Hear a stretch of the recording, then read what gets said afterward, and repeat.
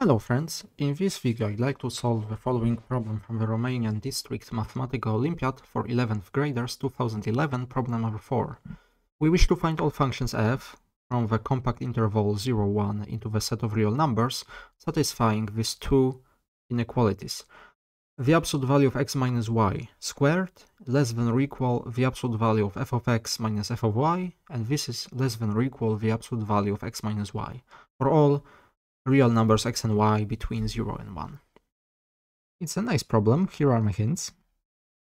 First, let g of x define a new function g of x to be f of x minus f of 0 and express our functional inequalities in terms of this new function g. And notice that we have an additional information about the g, namely g of 0 equals 0. Justify that first, g is continuous and injective, hence it is either strictly increasing or strictly decreasing. It's a fact from mathematical analysis that every injective and continuous function defined over an interval is either strictly increasing or decreasing. Consider both options separately. And then set x to be 1, y to be 0 to find g of 1, set x to be 0, and set then y to be 1, find two estimates for our function g. And of course do verification in the end. We'll give this problem a try and I will see you in just a minute. Right, so as I suggested, let's define that g of x be equal f of x minus f of 0. Notice that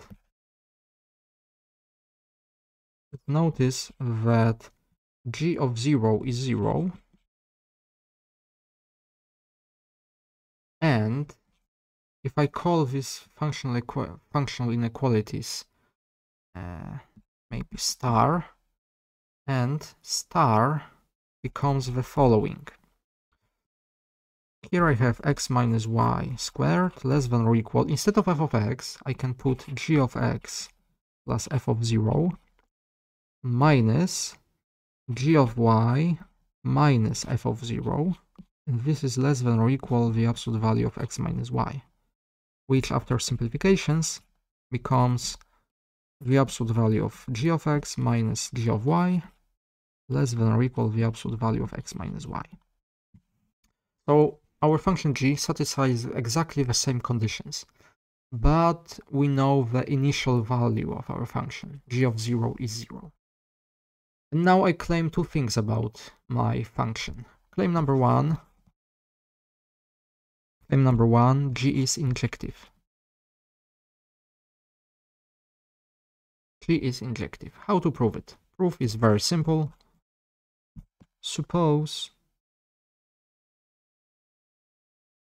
Let's suppose that f of x equals f of y for some real numbers x and 1 between 0 and 1, sorry. Then I will use, it's probably the only place in my whole reasoning where I will use this first condition. Notice that the absolute value of x minus y squared is less than or equal, sorry, not f of x, but g of x, by the way, is less than or equal g of x minus g of y, but this is 0, and square of the absolute value can be 0 if and only if x equals y, which exactly means that our function is injective. Completes the proof. As I said, this is the only time where I use the first bound. Claim number two, g is continuous.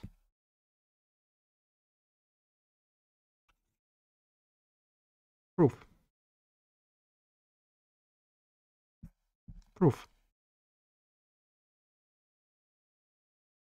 Or maybe not the only time. No, sorry, it's not the only time. We'll use it also later. So, proof. Notice I will use this time the second inequality. Notice that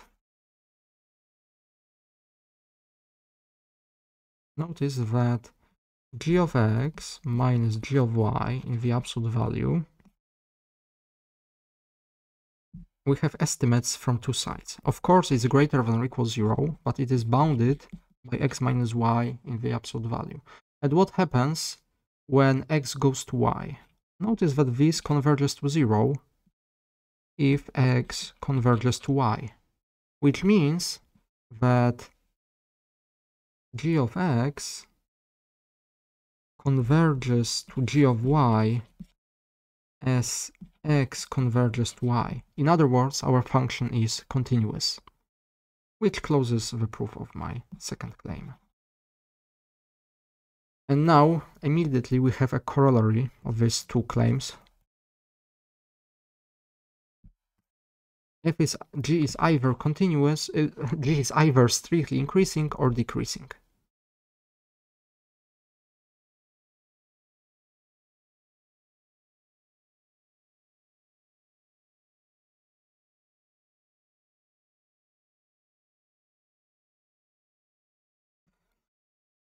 It's either strictly increasing or strictly decreasing. Yes, well-known facts from mathematical analysis. Pretty easy to visualize it and to prove it.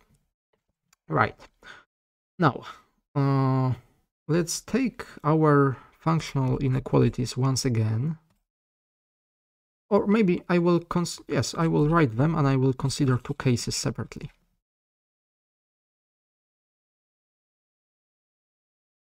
I will consider two cases. Case number 1, when g is strictly increasing.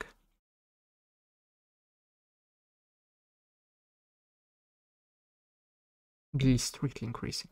Well, notice that I will set, maybe I will write it in the following way. Then this asterisk can be written in this equivalent way. For every two numbers x, y, but x is less than or equal y, well, y minus x squared is less than or equal g of y minus g of x, less than or equal y minus x. Right. In particular, set x to be 0, y to be 1. What then? Then we have the following two estimates. 1 squared is less than or equal g of 1 minus g of 0, less than or equal 1, but g of 0, as we know it, is 0, which means that g of 1 is less than or equal 1 and greater than or equal 1, so it's just 1. Now let's set something else. Let's set just x to be 0, and y is any number greater than or equal 0. Then we have the following. Y, maybe I will only use the second inequality this time. G of y minus g of 0 is less than or equal y minus 0. In other words, g of y is less than or equal y. Finally, let's set x to be any number greater than or equal 0 and let y be equal 1. Then g of 1 minus g of x is less than or equal 1 minus x, but g of 1 is 1, so we have 1 minus g of x is less than or equal 1 minus x, which means that the g of x, this time it says that it's greater than or equal x. And now let's combine this inequality with this inequality. They say that, sorry, I need a new page. Of course I do. Right, so maybe I will call them triangle and square. By conditions triangle and square. Well, f is the identity of the interval 0 and 1, and not f but g. Yes, because g of x equals x for every real number x between 0 and 1, which means, i.e., f, you know what, maybe I will write with arguments. G of x equals x for all x's between 0 and 1, which means that f of x equals x plus some constant for all 0 and 1, x is between 0 and 1, where c is some constant. This number c, you can think about it, it is f of 0, yes, it is f of 0. And now, second case number 2 is much quicker. Case number 2, when f is strictly decreasing, g is strictly decreasing.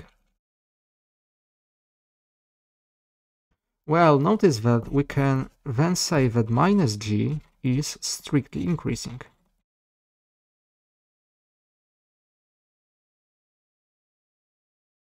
Yes, and moreover, let's notice that the absolute value of g of x minus g of y equals minus g of x minus g of y, which of course means that our function minus g satisfies exactly the same things which were happening in case number 1. So in this case, minus g of x equals x for all x's between 0 and 1 by case number 1. And of course, this means that in this case, g of x, or rather we can write f of x, equals c minus x for all numbers between 0 and 1, where c is again any real constant whatsoever. So we have two families of solutions.